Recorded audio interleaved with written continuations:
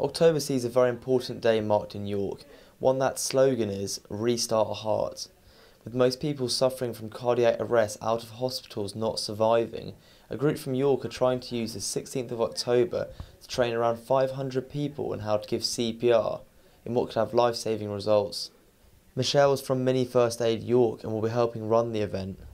So I provide first aid training courses to lots of different individuals across York and surrounding areas, particularly around paediatric first aid, but really just want to educate as many people as we can in terms of learning skills that are so important, basic life-saving skills that could just make a difference in a situation.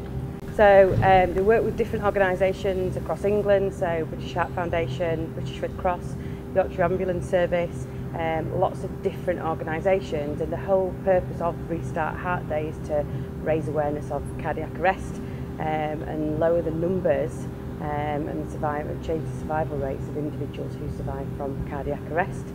She then talked about the objectives of the day.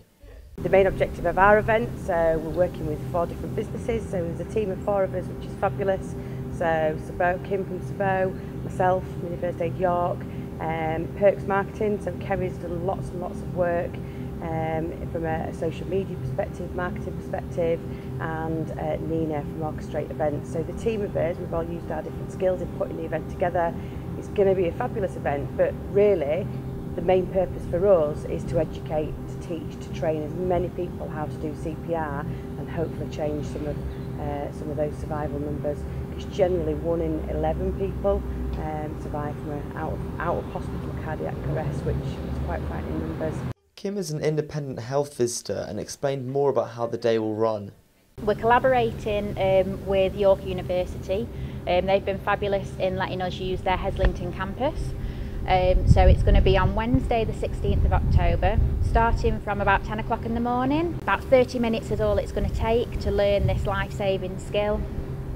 In terms of cardiac arrests, there's about 30,000 cardiac arrests every year in the UK, and unfortunately the survival rates are very, very poor for those out of hospital cardiac arrests, and that's one of the things that we're really wanting to change.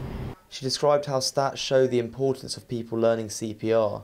One of the reasons that they think that the rates are so poor in this country is because people just aren't aware of how to help somebody once they've gone into cardiac arrest. A lot of people don't know as well that for every 1 minute that goes past once somebody's had a cardiac arrest, they lose their chance of survival by 10%. So when you think about how long it takes for the paramedics to arrive, 10 minutes wouldn't be a long time.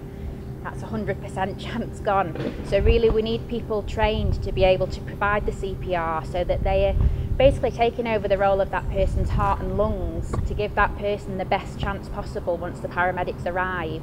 With it taking just 30 minutes to learn the act of CPR, there will be a fresh batch of lifesavers that come out of the event. And through the group's engagement with the community, they hope to improve the chances of survival for someone that suffers a heart-related emergency in York. Rory Ward, That's TV.